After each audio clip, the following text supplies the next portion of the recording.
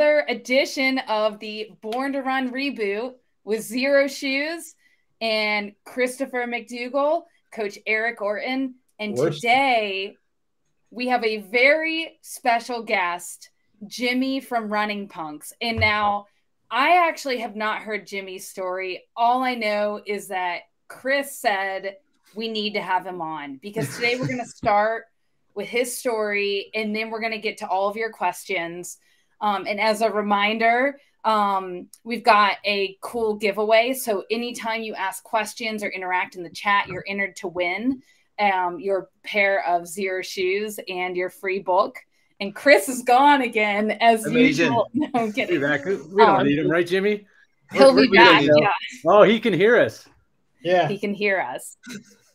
Oh, now we really he's actually just a phantom, I think. There we go. There we go. Awesome. All right. Well, I'm going to turn it over. Chris, let's hear from Jimmy, or let's hear how you know Jimmy, and let's just get into the topics. Cool. So I heard about Jimmy because of our Lady Southpaw. Lady Southpaw is a punk musician in New York, and through a very convoluted, Eric connected Lady Southpaw with us, and she wrote this book, Born to Run 2, T-O-O instead of Born to Run 2, the number. And we just became like best buddies. Jimmy, you got to meet her because she is basically a girl, you know, like you, female and slightly better dressed. So we met Lady Southpaw, and she just tapped us into the Running Punks. Oh, dude, you know what she was going to do? We were going to do like 70s running tour in New York to like see all the other clubs. You basically run around, like selfie out in front of all the locations. So yeah, let's do it. Let's do it. Yeah. So Lady Southpaw took me to the Running Punks, and I was just kind of keeping an eye on, to me, exactly the mindset that we have, that running is about community, fun, doesn't have to be dividing factors, about competition. So I was keeping an eye on the posts. And then, Jimmy, you put up this post over the weekend. And I'm like, dude, if this had been a year earlier, that would have been a run. I would have just taken the whole thread and just like transcribed it. So tell us what was going on, who you are and what was going on. Okay, yeah, so that's a nice introduction. Thank you very much. My name is Jimmy, and I am a running punk in West Wales. I'm coming live from Wales right now, so it's midnight in 1985 or something like that. I don't know what year it is. So I used to be a professional athlete. I was an 800-meter runner, 2 laps of the track, and then I quit when I was 25 years old.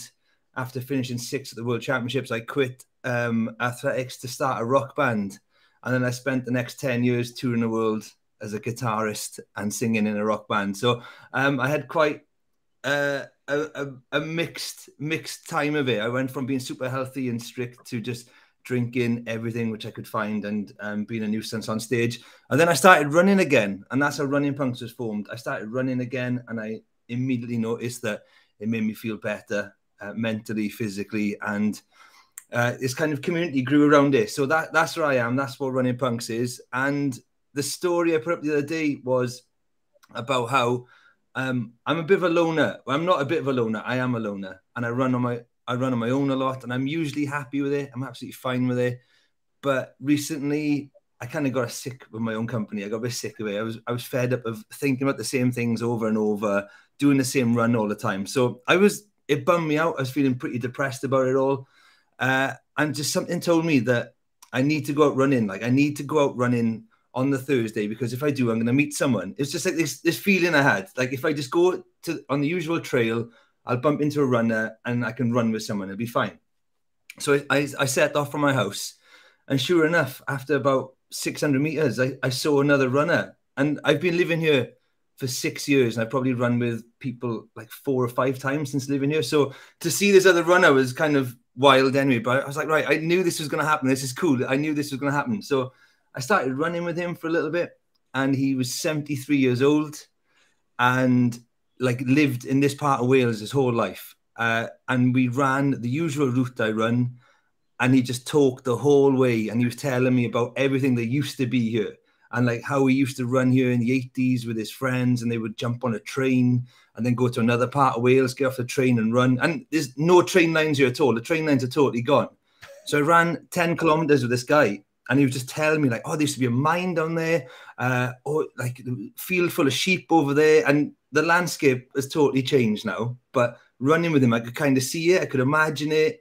It was mad, like just to see this normal run I do in a totally different way. So I ran 10 kilometers with him, like at a pretty good pace as well, considering he was 73 years old. And then just before we finished running together, he put like a little sprint on, and he turned back and he said, right, make sure you tell everybody I'm running faster than ever, and kind of just disappeared. And I was thinking, have I just imagined this whole thing? Because he seemed to just get younger as the run. Yeah. As the run went on, he just got younger. Jimmy, it's like the Kate Bush song, you know? It's me coming home now. It was just so, like, it was so bizarre. And yeah. I was like scared. I was scared to tell people about it, because maybe I was thinking he's told me all this stuff, but what if it's all not true? Like, I'll be gutted, because I love just seeing this run in a totally different way. So I was like, right, that's cool. I've met someone on a run. I feel better. And then the same happened the next day. I went out for another run, and I met someone roughly the same age as me, and he's training for London Marathon. And I kind of joined the path at the same time as him from two different directions. We just kind of ran into each other, and he just stopped. He said, hello, you okay? I was like, what? This is weird. Like, I met two people in 2 days. And I was really honest with him. I said, oh, you know, not really. I'm kind of struggling to stay motivated at the moment. I'm not feeling too good. And he said, well, I'm doing my longest run before London Marathon. I could really do with someone kind of running with me. Do you want to run with me? I was like, yeah, I'll run with you. So I ran with this guy for a little bit, and he was just telling me about all his training and how he started running in lockdown, how he's really become like addicted to it, how he's met all his friends, and how he's entered loads of races around Europe, and now he's training for London. So it was the same thing. Like, I just ran with him, chatted to him, said goodbye. But I just had this, like, I just felt really good about it. The fact that I just met these two people I never met before. And I'd heard two different stories, you know, like an older man who kind of runs to feel younger, and someone my age who's running because he wants to achieve something. So it was really nice. It was really nice. You make Wales sound like the greatest running country in the world. You know, you got punk musicians and wives running across the moors, and, you know, vanished train sites. It just sounds gorgeous. Yeah. And to be honest with you, like, I didn't see that route like that before, but now I do. You know, I kind of just thought it was just like a path that had always been there. But when he said, like, oh, in the trees there was a factory that made bricks. And I was like, wait, where did the bricks come from for the factory that makes bricks? Is it another smaller factory that makes the bricks? Do you know what I mean? Like, just hearing all this history of where I live now is amazing. You know, Jimmy, we walked away at age 25. Was there something about running that drove you, or is it rock that drew you in? Oh, that's a good question. I think it was freedom that drove me away. I think I was always attracted to running because out of all the sports I did as a youngster, like rugby and football, it was the one that gave me the most freedom. And as I got better at it, like, the freedom was kind of taken away. There were little things. I remember doing a VO2 max test in the lab, and you could pick your own music to, like, keep you motivated. And I picked Bringing It Back Home by Bob Dylan. And I didn't do particularly well in the VO2 max test. And I remember them saying, like, oh, maybe you should have picked a better album. I was like, you can't blame Bob Dylan for me not running. Like, it's not Bob Dylan's fault I didn't run well today. I just didn't run well today. So it was all these little things. I was given an altitude tent to sleep in. And I remember saying, and I shouldn't have said it, but I did say after a month of it, they asked me, how's the altitude tent going? I said, oh, you get drunk really quickly in those things. So I had the altitude tent taken off me, and I just felt, oh man, all these things I love are being taken away because I'm getting better at running. So I loved the traveling. I loved racing abroad. some of my favorite memories of running are like the meals I had in random cities the night before races. And I was just thinking, what can I do which is the same as that, but not running? And I just thought, just being in a rock band, it's the same. So I was just called towards this idea of freedom. So, I mean, I guess, okay, well, you know what? We're not runners, you know, we're not all professional runners, and his situation is different. But Eric and I feel that it's not half of you, so be warned. So I think most of us, what happens with running is it has become such a commercialized, performance-driven activity that the thing you enjoy as a kid, where you just run around like a maniac acting stupid, but as soon as you are an adult and you announce to the world, hey, and suddenly you're qualified, you know, like, have you run a marathon yet? Have you qualified for Boston? Yeah. What kind of shoes do you wear? Have you been injured? It's the shit. And it doesn't happen when you're like trying to qualify for the world championship. It happens like your first week when you're just doing like the counts to 5K. You're told all this stuff. If you don't do this, you'll get hurt. If you don't do this, this is your training. And so I'm wondering if you don't see that same kind. Let me put it this way: when you made your return, old habits die hard, huh, Jimmy? I know. It's alcohol free. It's fine. There you go. When you made your return to running, were you still facing that same kind of performative? When I made my return to running, the first thing I noticed was that Strava has turned the world into a golf course. Like, it's just, everything is like, you go for a run and it's almost like you've done a round of golf. Like, how did you get, like, what was your part? We were over or under, you know, it was because that didn't exist. Like, you know, there was no such thing as it when I was an elite athlete. It was just, I had a little Casio stopwatch. I didn't know how far I'd run. So that was the first thing that struck me, was kind of like these people, I'd run up a hill by my house. It's just a hill by my house. And it was like, you're the 15th fastest person to ever run up this hill. What? That's the hill by my house. I've never seen another person running up it. So I was immediately struck by that. And I kind of did feel a lot of pressure doing it. Just going for a run and just seeing things like someone's taken like your segment off you. There's a segment near me called Druggy Dash, and someone took my Druggy Dash segment, and I was like, oh, I'm really gutted about that. And I just had to just check myself and think, no, this is not why I'm running anymore. I'm running because it's good for me. So yeah, it's tricky, and like with the whole kit thing, there's a lot more kit now than there ever used to be. And I always think of like shoes, buying shoes now, for some people must be like how I feel about, I've always wanted to be a DJ. And if I want to be a DJ, I'll Google how to be a DJ. And I see all these videos of people showing you how to DJ, and it'll put me off. And I think shoes are almost like that, or running kit is like that. You'd be like, oh, what shoes do I need? And you have all these people giving opinions on shoes. And it's really like, it just never used to be like that. It's kind of, it is intimidating. You Definitely. Are Captain America. You're Captain America coming after 50 years in real. But do you know, like another mad one was that I used to run in cotton t-shirts all the time. Like my long runs, a cotton t-shirt, a band t-shirt, wherever. And just the looks I had going out running in cotton t-shirts was like, what's happened? Yeah, it's like Rip Van Winkle or something. Eric and I, the reason why we decided to do Born to Run 2 was because it came out. For a while, man, there was just like this mushroom cloud over the like. Finally, it's been revealed. The entire running shoe industry is full of shit. Complete lies, baloney, garbage. You know, they're selling you garbage, which is why, you know, it's the same thing like with the financial markets. Whenever you hear about equities and derivatives, the more they fancify the language, the more they put you on your back foot. The more you feel like you don't understand the lingo and the vocabulary, the more you're dependent on the experts who are going to explain it to you and sell you something. And that's basically what happened with the running shoes. I used to call the bewildering wall of mayhem, because you walk in like, wait, what am I? You know, this entire landscape of product. And if you make the wrong choice, and then Eric opened my eyes and said, dude, you don't know any of this stuff. You know, the human animal has been running very, very well long before Bill Bowerman ever showed up. Anyways, that's kind of where we're at. And so that came out in 2009, and for a long time there was like the Vibram 5 thing, barefoot runners, but then it'll kind of flip back around again. And I know you're a Hoka's guy. We'll save that conversation for April.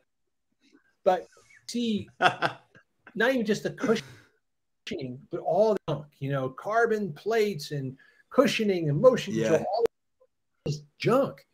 Yeah. I feel like learn the artistry first, learn the craft, and then you add whatever kind of junk you want to it, as opposed to like feeling you need the junk first. Yeah, totally. And like I said to you when we had a chat the other day, Born to Run, there it is, the original one that my sister bought for me on Christmas.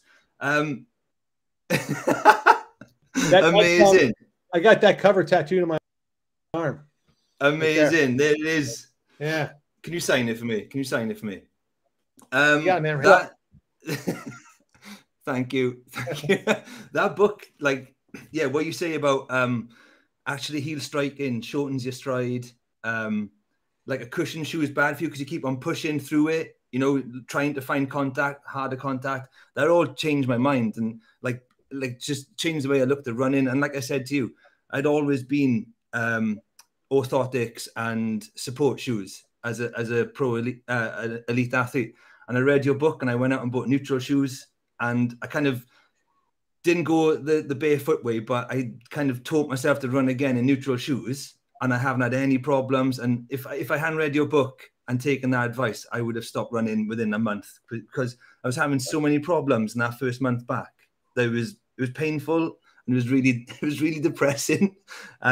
And I just thought, right, I'm gonna do what Chris says in the book. I'm gonna go as neutral as I can, just get some basic shoes and teach myself to run again. And that's what I did. And funny you should say about carbon plated shoes, because I've had one injury in the past 3 years since running again, and it was after doing a session in carbon plated shoes. My knee just went. Well, so. Jim, I'm also glad you're here because we just had a question come. I think you and Eric are amazingly well suited to answer. And the question is this: it's like, what's the best way to get back into? So I just want to preface it with one thing.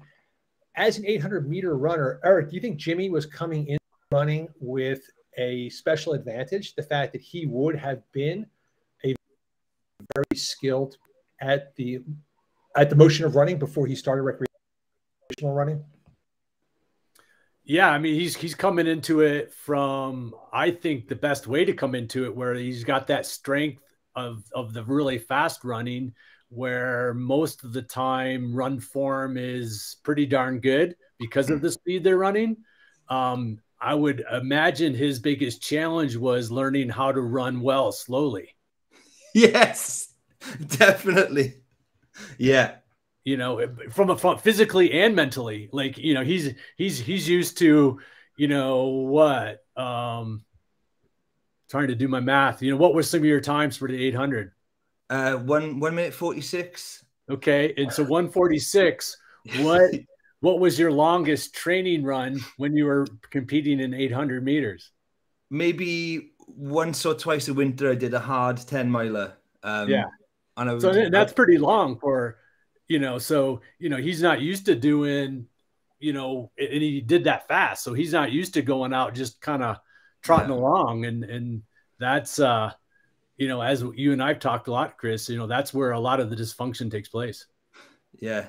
That's kind of, and it was the hardest thing for me to do, to run slow, but it is now my favorite way to run. Yeah. Right. By far. Just love it. Jimmy was, all right. So before we get Jimmy's answer, the best way to get back into running, I say put on Lady Southpaw and run around the block and notice how you feel when you get back. Yeah. Listen to the music and notice how good it feels just to run around the block. And then the next day it's maybe 2 times around the block, and don't see it as fitness, see it as something joyful. Jimmy, totally. Back in your competitive days, was cadence an issue? Like, were your coaches telling you how to monitor your foot strikes? Yeah, on the track, definitely. On the track, there was a lot of filming you in slow motion, particularly coming up the back straight. There was always a lot of emphasis on the back straight in 800 meters. So just looking how your form was coming off a bend and going up that straight. And we were always told to like not have too quick a cadence in 800 meters. Lots of runners have a tendency to try and move their feet really fast, and it kind of, in an event like 800, that would just, like, it's just unnecessary. It's about just finding a nice cruising pace, really. Isn't it interesting? Yeah. So the thing that baffled me at first became my like golden rule Eric taught me was that cadence, you know, and I think 800 meters or a marathon, you want to be at that strides per minute. And I could see where, I get 800 meters, lays out 300 strides a minute. You know, I'm just going my God, yeah. I try and road runner my legs like a little blur. But, you know, where this whole 180 from was Jack Daniels, a famous American track coach, was just videotaping all kinds of athletes, and he found the elites, no matter what distance they were running, were bouncing it along at about 90 strides per leg per minute. So to me, that became the magic formula, because I found, oh yeah, if I do that, it runs slowly, but it feels good and quickly without feeling like I'm straining. But questions about this, people are melting down about how they can actually run easily at 180 strides per minute. What's your answer? Yeah, so I'm seeing a bunch of questions right now. We've got one down here. I struggle to run 180 beats per minute. And there's another one from Kathy who says, I struggle as well. Do I need to spend more time in gear 1 and 2 or running easy? And no, it's just the opposite. You need to do the drills, the stiffening the legs and getting the legs quicker and snappier, and doing sprints and doing some of the higher gear speeds in a short period of time that helps create that leg stiffness that then will translate over to our gear 1 and gear 2. So all the other training, running in place to 180 beats per minute, that's strength training, that's leg stiffness training. So it's all the other parts of the program that go into be having better cadence through time. It's not just a decision to go out and do it. You know, it's funny, Jimmy, when we did this Born to Run 2 book, we kind of laid it out like, okay, here's the system. But we kind of felt like, man, there's like a built-in time bomb here, which is people are just going to like flip to the back page and go, okay, what can I do now? They want to yeah. And we also kept these exercises and drills finely tuned to the perfect ADHD customer, which is me. Like anything that went into the book had to go out of Eric's brain through my impatience onto the page. So Eric sent me like 15 exercises in chapter 1. I'm like, never going to happen, dude. Never going to happen. Cannot do more than 3. So we kept everything to 3 things that I would legitimately do. That's why I posted that thing in the passport line. That wasn't even like staged. Like my daughter went out to the snack. I got 2 hours. What am I going to do? I'm going to do some, and I just taped it because that's literally what I was doing in the passport line. And so what I find people doing, well, Jimmy, let me ask you, let me put it in a musical question.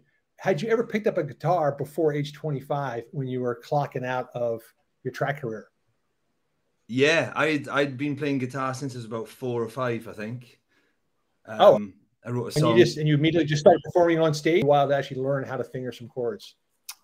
The weirdest thing is that my dad is a musician, and when I told him I was starting a band, he made me practice in the dark in the house because he's like, you're gonna need to get used to playing guitar in the dark because it's gonna be dark on stage. So that was quite funny. It was like, so songs I'd written, he's like, can you play them in the dark? And it was like some weird kind of, if it was like a kung fu movie, there would have been a montage of me playing guitar in the dark, in the garage, in the back of a car. Yeah, learning all this stuff. But it's the same as running. It's the same as running. Like the more I played guitar, I could, you just play without looking at it. You can pick up any guitar and play it. So if you're playing a festival and the string snaps and they bring on a spare, it's just another guitar you can play. And I honestly think like that about trainers and stuff. Like I was at my sister's on the weekend and I forgot to take my running trainers. And I was like, I'll just like, what have you got here? And I borrowed someone she works with shoes. They were too big for me. And I just put them on and run. It was just the same as just swapping a guitar for me. It was like, oh, there you are. I've done all the practice. I can run in anything, just like you could play any guitar, really. I didn't know punk bands could actually play guitars. Yeah, I think you're fair. I think you're fair enough to say that because a lot of our songs we played on guitars with only 4 strings on. We took 2 strings off to make it easier to play some songs. That's like morphine, right? Yeah, definitely. Yeah, totally. And he plays a slide as well, doesn't he? Is this slide? Yeah. So yeah, we had self-absorbed. We should open up some questions. But I'm really this because you made that one comment too, learning how to do so well that the instrument didn't matter. And to me, it's like the analogy for running shoes. Learn how your body operates. Learn that foot strike and that cadence on your feet. And for me, actually, way where now Eric likes to recommend running shoes for people who are transferred from a more structured shoe. I keep trying ultras, and I feel like it's just too much shoe. There's like too much underfoot.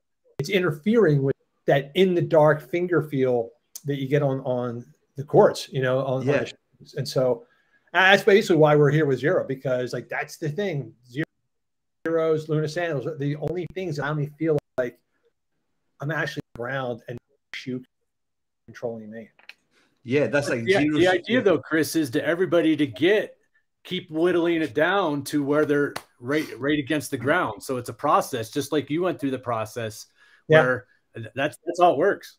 Yeah, no, dude, this is an arm wrestling match you and I will have to the end of time, because I always defer to you because frankly, you know what you're talking about and I don't, you know, you literally know. I just go, my gut says, I think it's like this though, Jimmy, like when you decide to stop drinking, you went all the way. And for me, I decided to get away from cushion. I had to go. I feel like I'm like 2 millimeters of foam away from backsliding entirely. Like if my foot gets full, I'm just slowing down. It's all going to fall apart. So I'm probably more purist than Eric is, because his form is super locked in, you know, precarious. Let's segue that into the next question, because this question is the best way to run in the winter in places with snow and ice. I find when there's snow and ice, the best time to go as minimal as possible is in the winter. And now you can train low to the ground, train for strength that will prepare you for the spring. And most times in the winter, we're not putting as many miles in as we would once spring comes. So we can use that time to use a minimal shoe, embrace the snow and ice, and work on our form. Yeah, definitely. I like running off road. As soon as it's snow or ice, I forget the pavement and I just go on the trails. Yep. You know, because if you fall as well, it looks cool. If you fall on the pavement, you look silly. So just think about where's the best place to fall. That's what I do. That's right. Spring your arm, do an angel, and you're good to go. Yeah, it looks like you're meant to do it. No one can tell. But if you fall on the pavement running past the butchers or something, then you look like an idiot.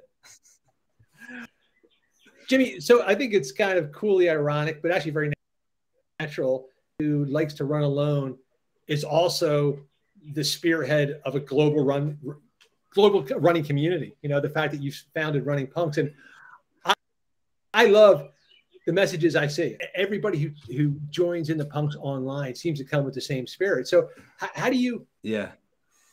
What's kind of your feeling about that, about the community you've created? I honestly, I love it. I think it's amazing, but at the same time, I try not to think about it too much, because it's really rare that the whole thing came out of me just trying to look after myself. I can't really think of anything, particularly on the internet, where it's just a guy trying to look after himself, and his way of doing it is doing silly videos and just being a bit of a maniac. But it's helping him, and that's helped other people. So I'm just kind of like, right, that's happened in a way I didn't expect. So I'm going to try not to think about it or tinker with it too much. But I didn't even believe in the running community. I didn't even know what it was, because it was Rodri, who I set up Running Punks with. He was kind of the big into the running community, and he was telling me, I was like, what's a running community like? Is it like your training partners? He said, no, just people, you know, you connected online and you all share your runs. I was like, that sounds, I don't know about that. And then when it started happening, I was like, this is amazing. This is amazing. So I just feel like I'm just part of it. I don't feel like it's come from me, really. I just feel part of it, and I get inspired by it. So it's just such a mad thing to be involved with.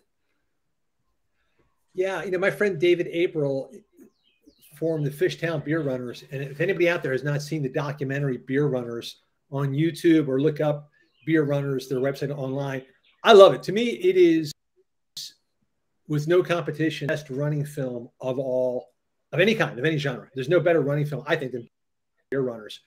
And recently, after I don't know how many years, 15 or so years of leading the Fishtown Beer Runner, literally from his front stoop. He lives in a row home in Northeast Philly, and he would start every run from the front door of his house. Yeah, I saw that. Isn't that amazing? Well, Jimmy, he married a woman from Spain, and he just moved to Spain for the rest of his life. But what I love is he is just like a pebble disappearing into the ocean, like the Atlantic Ocean. And David became just a pebble, and the ocean, lasts and endures because but the same attitude, same spirit. And I kind of, I wonder if that's like that with the punks. You've created a family, or more like a sentiment, a worldview that really almost doesn't need it. Yeah. And I think now and again, I feel like I just pop in to remind people not to take it too seriously. So I'll do a running review. I love doing the running reviews because I know it's a good way to get people running for the first time.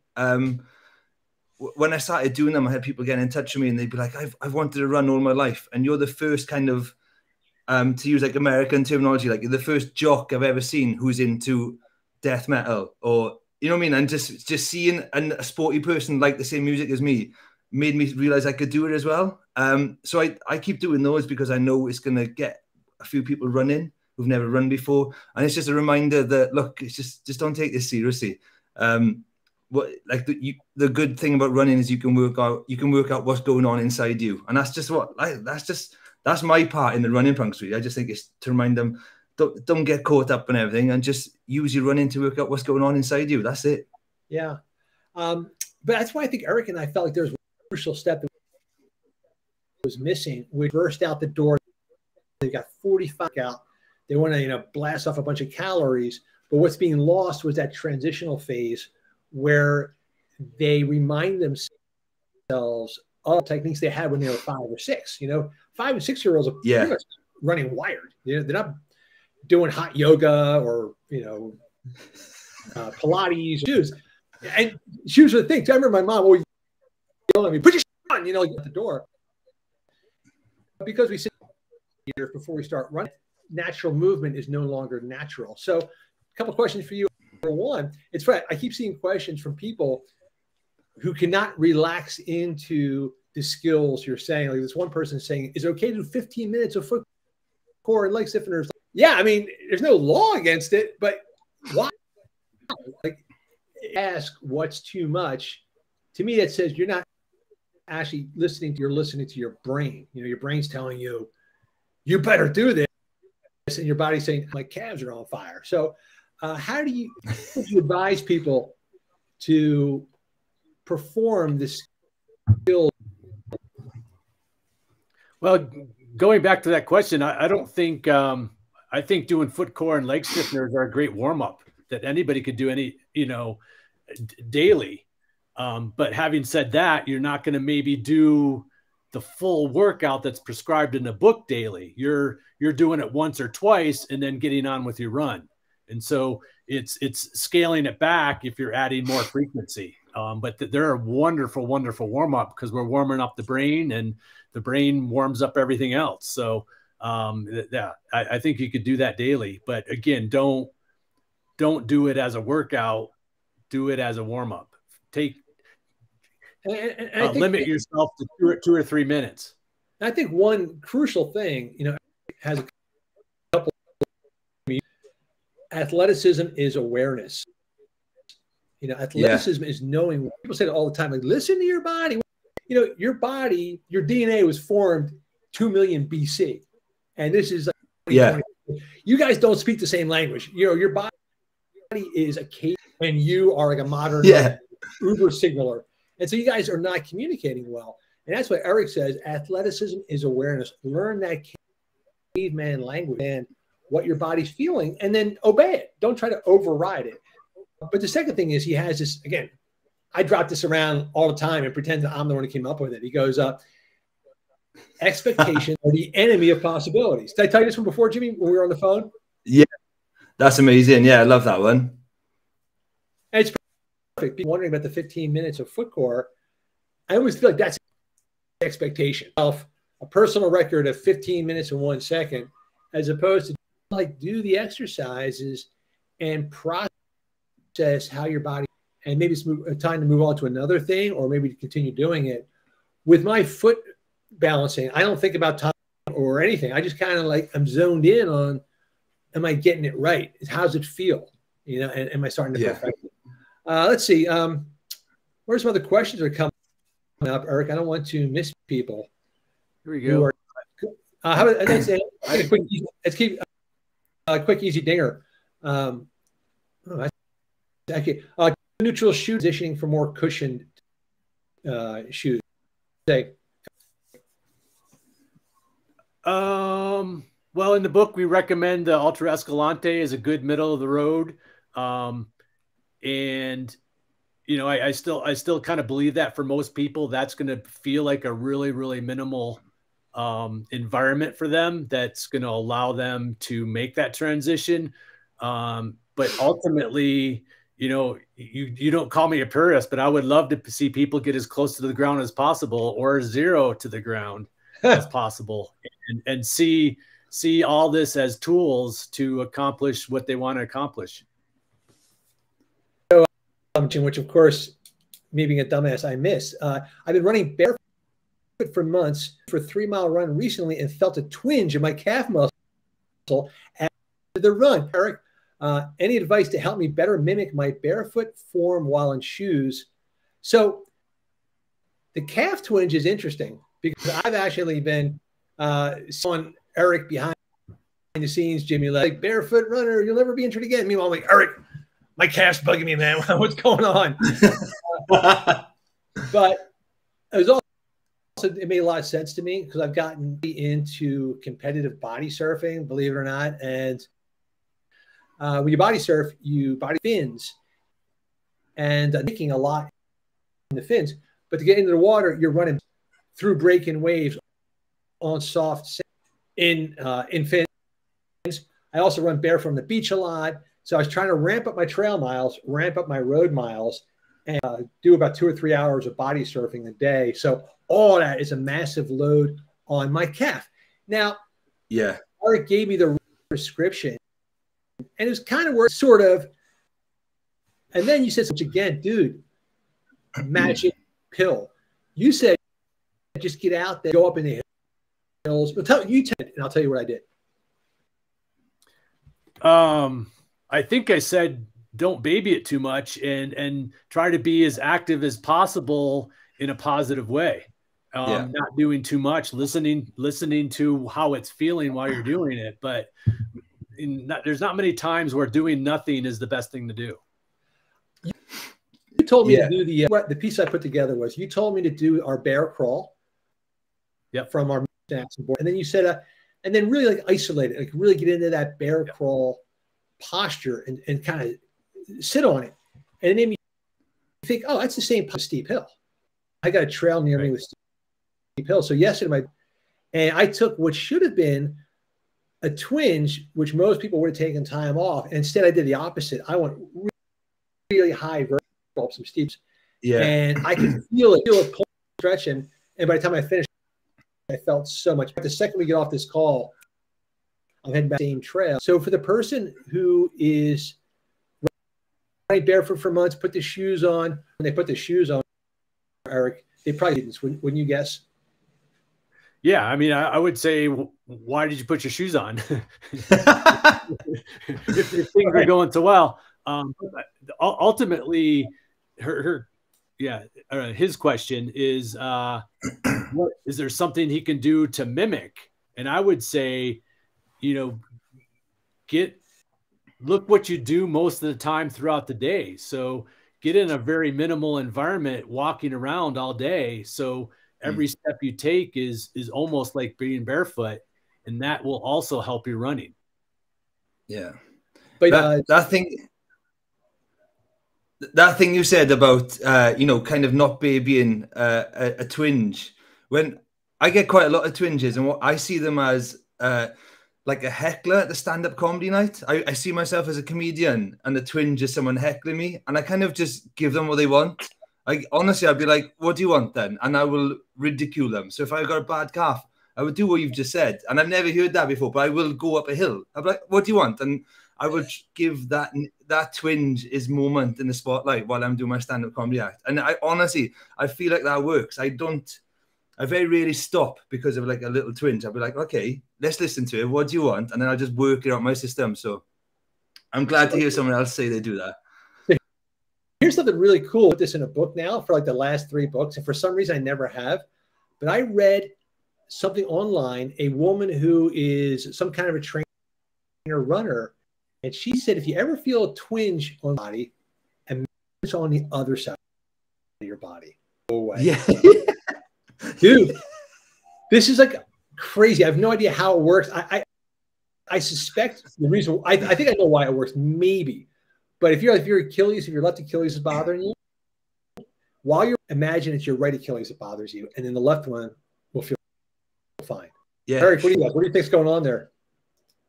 Yeah, I'm trying.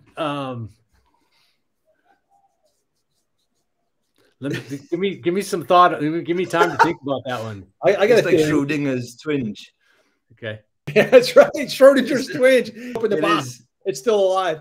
So yeah, my hunch is if you feel a twinge on one side, your body starts to compensate. And so if your left thing is tight, you start to shorten that stride or stiffen the leg or not move it as well. But if you imagine the same twinges on the other side, then you revert back to your natural balanced movement. And so it's because you're actually stiffening up or shortening or babying that leg, it allows the twinge to continue. But if you remove it, then you sort of balance things out again. Well, and it goes back to the central governor theory of what's really controlling things, right? Definitely. Right. So a lot of people are asking Eric about this shoe. I'm going to show time. It's a shoe. No, let me show it. Let me show it. All right. Go ahead. Ready? We'll do it at the same time. Ready? Hang on a second. One.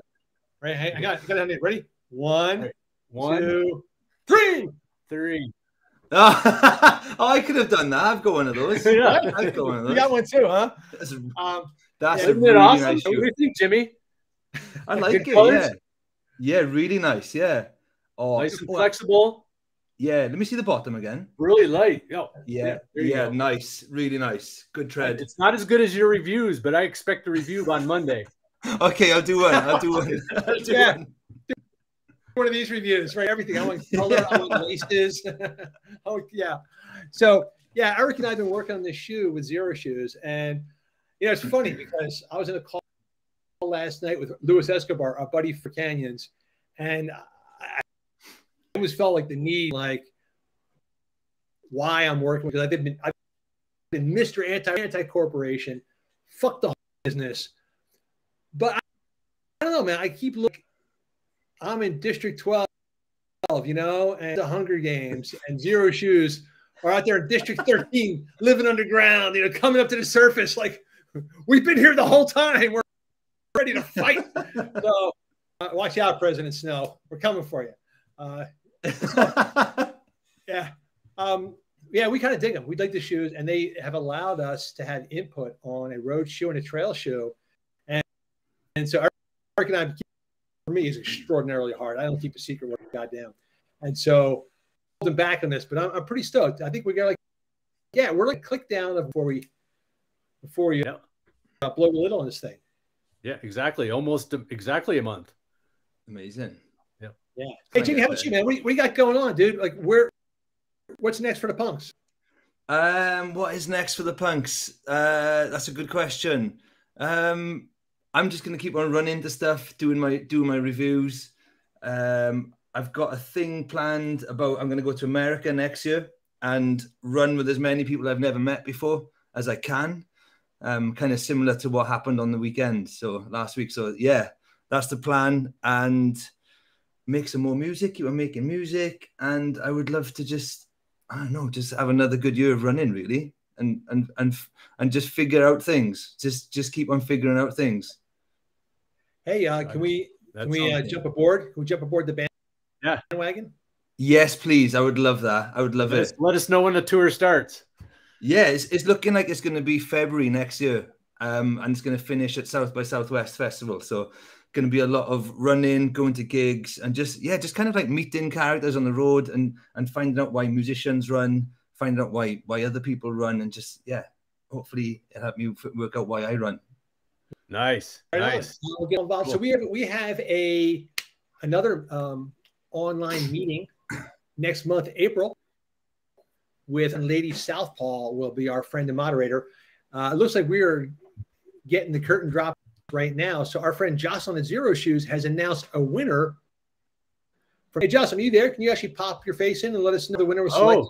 Is Kathy Anderson. There she is. Yay! I recognize Kathy. I wonder if she lives in Wyoming. Can't hear you, Jocelyn. Oh, you're muted, Jocelyn. Thanks, guys. Oh, we need to announce the newsletter too, right? Yeah. So the launch of the shoe that Chris spoke about is April 13th.